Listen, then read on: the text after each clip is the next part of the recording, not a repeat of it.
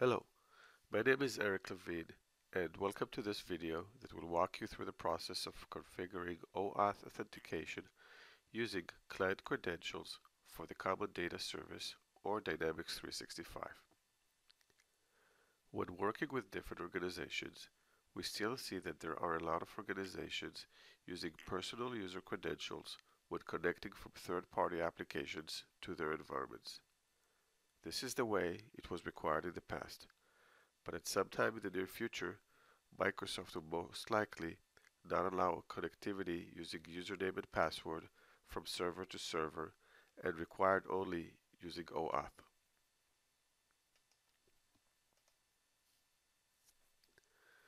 The following slide shows you the required steps for configuring server to server or client credentials authentication.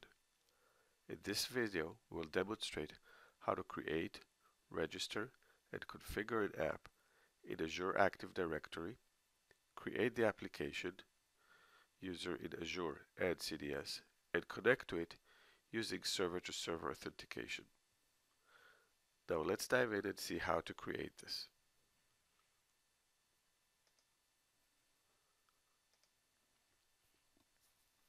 The first thing that we need to do is log on to Azure Active Directory by using the URL aad.portal.azure.com.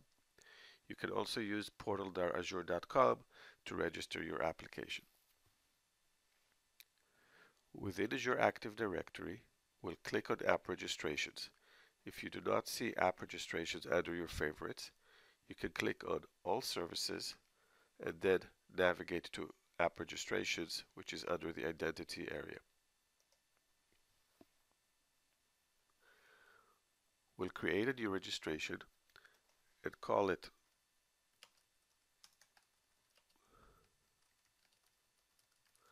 Wild Dogs App Registration, as this is a Wild Dogs domain. Click on Register, and we leave all of the other elements just as they are. We're using accounts in this organization directory only as this is required for the tenant that we're in. Once we've registered the application, or we need to provide API permissions for the applications. So we can click on View API Permissions or on the Navigation API Permissions.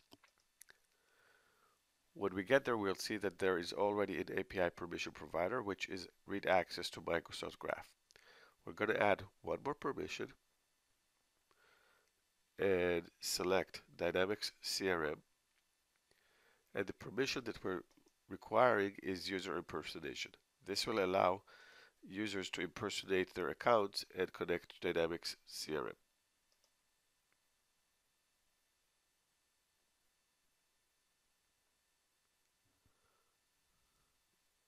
Once we're done with this, we have to wait a little bit until we're able to grant admin consent to the system. So we will click Grant Admin Consent.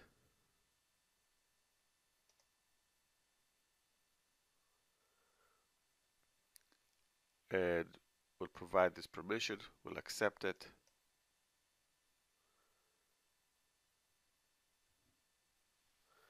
And even though they might not show immediately, you can refresh the page until it does.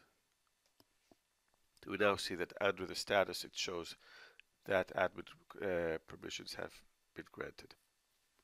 The next thing that we need to do is create a client secret for this application. So we'll go and click on Client Certificates and Clients, click on New Client Secret, give a name for the client secret, and set the expiration date to either 1 year, 2 years, or never to expire. The important thing to know here is that you should copy the client's secret at this point in time, because if you forget it, you won't be able to access it later and you will have to create a new client's secret for your applications. So we'll copy the client secret, and at this point I'll also copy the application ID, as I'm going to need it later in order to connect to this environment.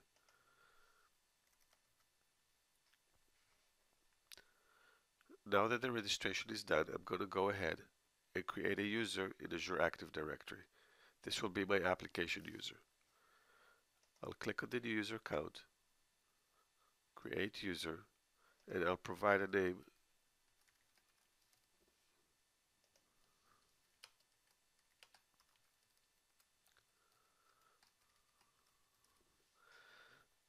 for that user. I'll auto-generate the password and click on create.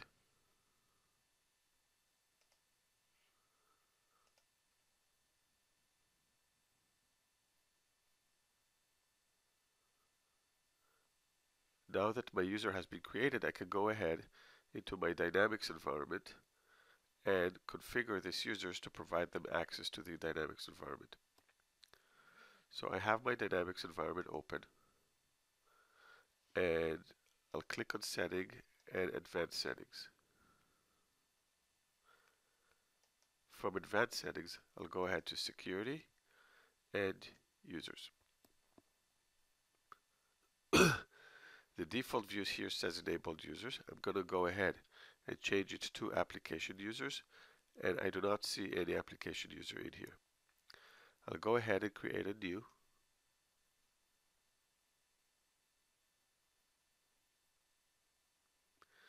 Now, you will see that by default, the form that opens for me is the user form. I'm going to go ahead and change this to the application user form.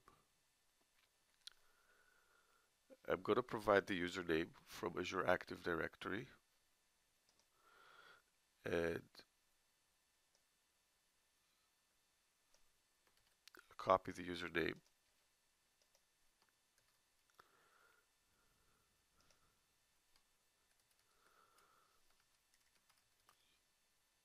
Set up their full name, their email address, and then the application ID from what I copied before.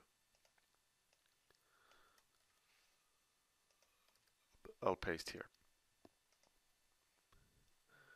I'll go ahead and save and close. Notice that even though the Azure AD object ID says is required, you will still be able to save and close this application user. At this time, the app user has been created, and I should be able to connect to my environment using the client authentication and secret. So let's go ahead and open Visual Studio, and I have here an SSIS package using a CDS connection manager from Kingswaysoft. I'll double click on this connection manager. It has my credentials in it. I'm going to change the authentication to oAuth and provide client credentials server to server. So I have to provide the client app ID, which I have written before, or I just used right now.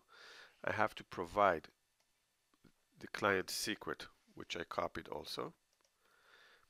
And finally, I have to provide the server URL.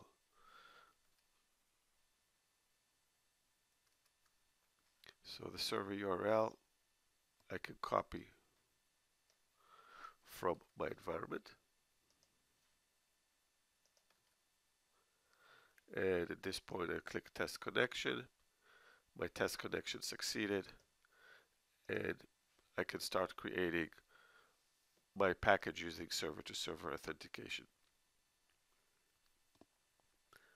I hope this video was beneficial, and please feel free to ping me if you have any questions.